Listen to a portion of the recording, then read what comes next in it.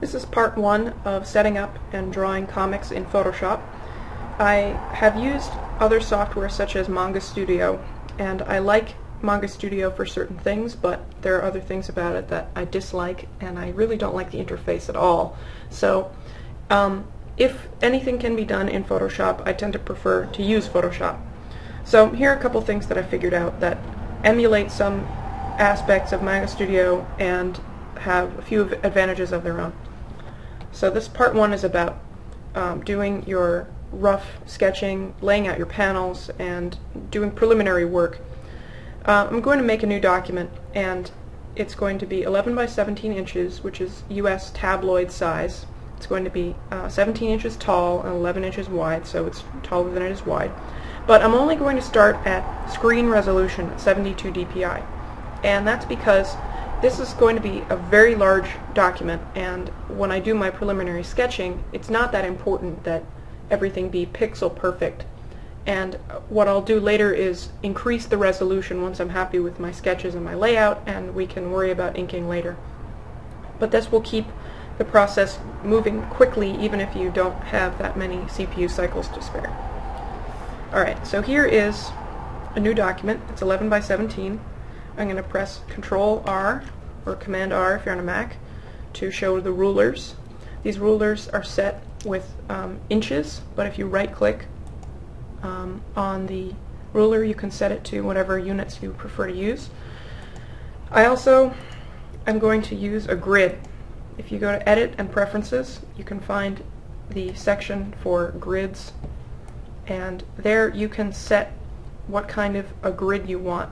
Here under Grid, I've got a grid line every 1 inch, and I've got 1/4 inch subdivisions. So it'll show a heavy line every inch and then small dotted lines every 1/4 inch. And if I turn on the grid by pressing Control and then apostrophe, you'll see now we have this nice grid with subdivisions. And this is what I'm going to be using to help lay out where I want my panels. So the first thing I can do is to create a new layer, and with just any old Photoshop brush tool and a tablet, just start kind of sketching in where I want the panels to go. And I don't have to be all that exact about it. I'm just going to put them in very casually because I'm going to be making them using the rectangular marquee tool later, and they'll be exact. So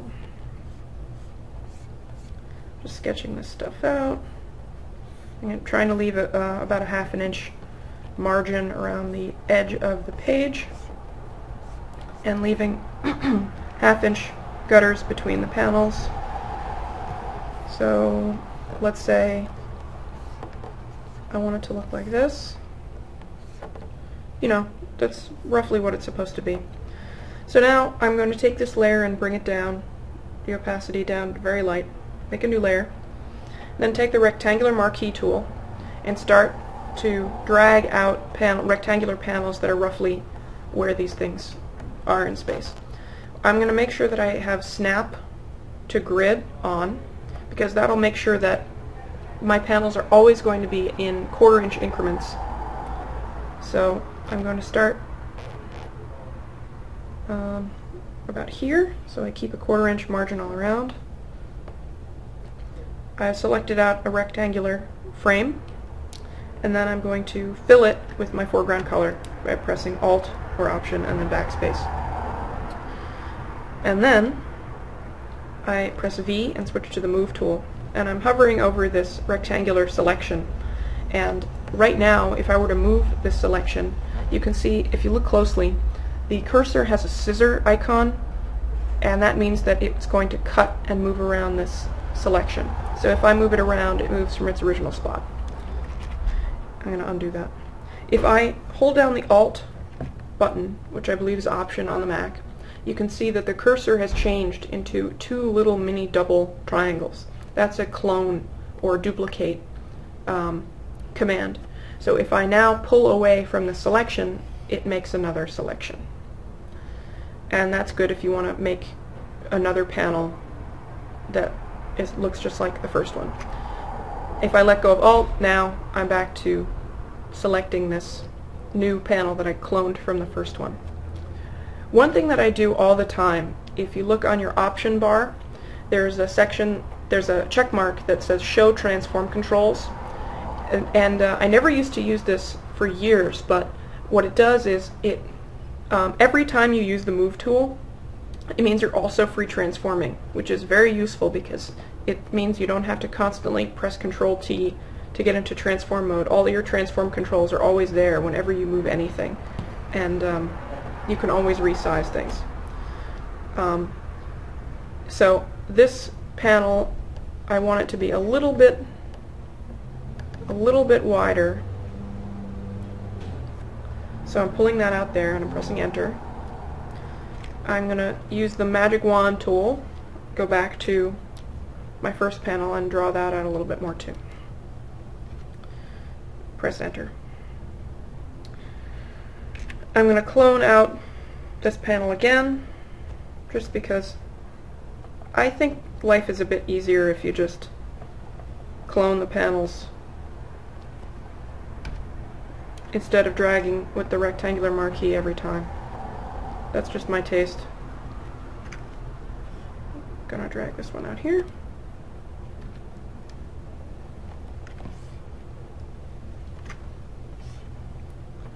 So I'm just cloning and transforming to get the panels approximately where I want them to be. This one is not quite the right size, so I'm going to transform it again. There. Okay, so now I've got, I think I can hide my grid because it's pretty much clear. Now I've got this page of a bunch of rectangles. They're nicely spaced apart. There's good breathing room between them. This is going to be where I want my panels to be. And I did them in black so that I can see them really clearly against the white background. But I'm going to do something that's going to both make the panels invisible, give them a border, and mask out the rest of the layers that we're going to draw, so that no matter what, you're always going to be drawing within the panel boundary. You're not going to be drawing in the white space in between. If you press Control, you will, and you click on a layer.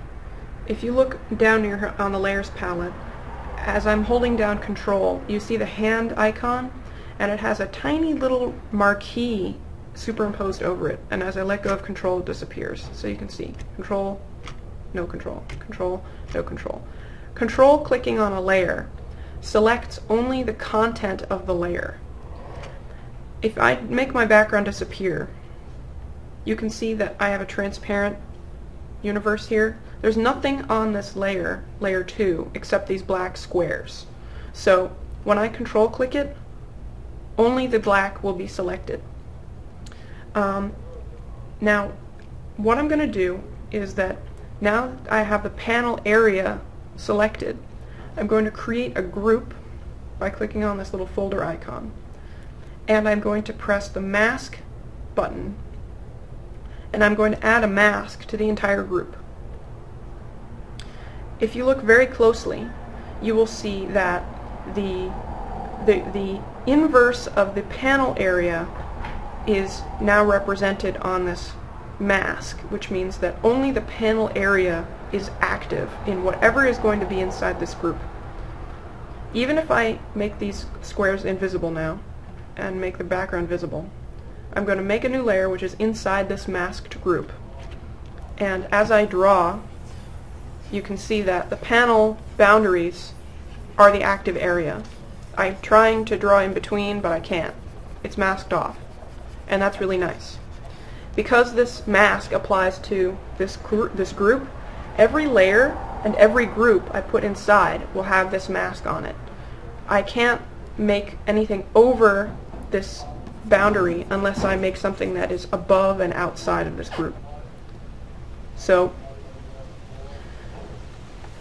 right now I've got this masked group, there's nothing in it, and then I've got these panels which are all in black, and I made them in black, as I said, so I could see them easily. But what I'm going to do is I'm going to make them invisible. But I'm going to do it in a particular way. First thing I'm going to do is I'm going to double click on this layer, which will bring up the layer style dialog box. And I'm going to apply a stroke to the outside of the layer. And you can see, because it's black on black, because the stroke color is black and the boxes are black, all you can see is momentarily the stroke appear, but it's there. I'm just going to put that on there. I can always change it later. It's a live effect, so it doesn't affect the pixels. It's non-destructive. I'm going to apply the stroke to this layer, and I'm going to press OK. So now I have black boxes with black borders around them. It's kind of tough to see. Now, one of the original ways in Photoshop that you could control the visibility of a layer, which has been in Photoshop forever, is layer opacity. So if I dial down layer opacity, these black squares gradually become grayer and grayer until they disappear. But the problem with reducing layer opacity is that it decreases the effects of the layer along with the contents of the layer. So if I were to have a stroke or a drop shadow or a glow effect on the layer, and the layer opacity is at 0, you can't see the effects either. This is not the case with fill. The magic of fill is that you can make the contents of the layer invisible, but make only the effects show up. And that's very powerful, because, watch. Right now, the fill is 0. I have a bunch of transparent boxes which have borders around them. So now I have panel borders that are visible, but the contents of the layer are invisible. And you can't make transparent boxes in Photoshop and put borders around them. You have to fill the layer with something if you want there to be an effect on it. So I can go back in and adjust the size of the borders to my liking. Later on I might change them a bit more. It doesn't matter, I can make them different colors. I can do whatever I want, and the black boxes are just not there. We can't see them, and if we put something under them, we could see through them. They're no longer opaque, but the layer opacity is still at 100%. So here's what we have now. We've got the panels themselves and their border on one layer, and then we have the panel area as this group. And I'm going to name the group panels.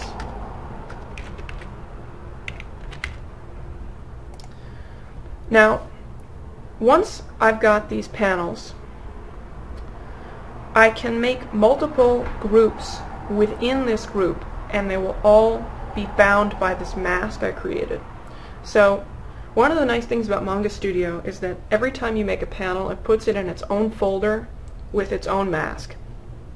And I can do that in Photoshop too. If I make a new group and put it inside this one, you can see that they're now nested. I'm going to call this panel A1. Just as an aside, the way I like to name panels is as though you were having like map coordinates. If you've ever looked at a map, you've got A, B, C, and then you've got 1, 2, 3. So this would be A1, this would be A2, this would be B1, this would be B2, C1, C2. So instead of calling something panel 1 and not knowing whether it's this or this, depending on whether you're reading left to right or right to left, or what's panel 4, where is this supposed to go, I just do it by row and then column. So this is going to be the upper leftmost panel will be A1, and what I'm going to do is I'm going to go into my panels layer where the panel boxes live, and I'm going to use the magic wand tool to select this first box. Even though we can't see it, it's still there. So now that this panel box is selected, I can click on the group A1 and press the mask button, which we did for the group that's one level above. Hit the mask button, and as you can see in the little icon that indicates the mask, now the only thing that will be allowed to be visible in this whole group and all the layers and groups within it is this one panel, A1. So if I make a layer in this group and I start drawing, as I showed you before, not only can I not draw in the white area around, but I can't draw in any of the other panels either. I can draw outside the panel to my heart's content and it won't show up. And that's nice. And so I can do the same thing for each of my panels, or it may be that you're not so concerned about staying in each individual panel and you just want to draw in general in the overall area. So that's how you set up panels in Photoshop. You can, the nice thing about this system is that you can make your panels in whatever shape you want. It doesn't matter, as long as they exist on a layer and as long as they can be selected, you can make whatever kind of panel you want. So I'll show you an example of this. I'm going to throw away this group. I'm going to throw away throw away this layer. I'm going to start all over again to show you what it would be like to make a panel with completely different shape that's eccentric and weird. So I'm going to make a new layer to sketch out what I want my panels to be, and using the lasso tool I'm going to do this. I just have a big weird shape, and then I'm going to have this, and that's like this, and then I'm going to have a an ellipse over here, and I'm going to have a rectangle, and it's going to be the rectangle is going to be on its side. So I've got this abstract art here, and I'm going to control click it to select only the active area. I'm going to create a new group, mask it according to that selection. I'm going to select this layer, double click it to bring up the layer styles, put a stroke on it, reduce the layer fill to 0. I'm going to make that stroke a little bit narrower.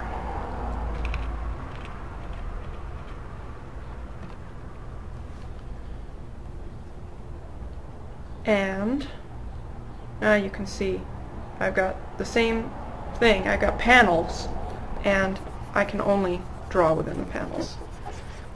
And you can do this in other software, but it is not as quick. In this you can make anything you want. You could make someone's silhouette, you could do anything and make it into a panel immediately. And you can also, it's a little bit trickier, and maybe I'll get into it later. If you want to paint in panels, you can paint them in just by painting on the layer that has the stroke around it. You can keep adding to the panel to your heart's content.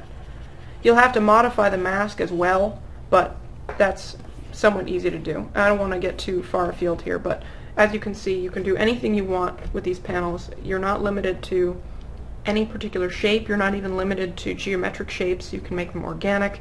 You can turn them. You can twist them. You can do whatever you want on this layer that will have the panel boundaries on it. And I think that that's very powerful. So that's the end of this episode. In the next one, I'm going to show about creating sketch layers in Photoshop, which is a feature that I really like about Manga Studio.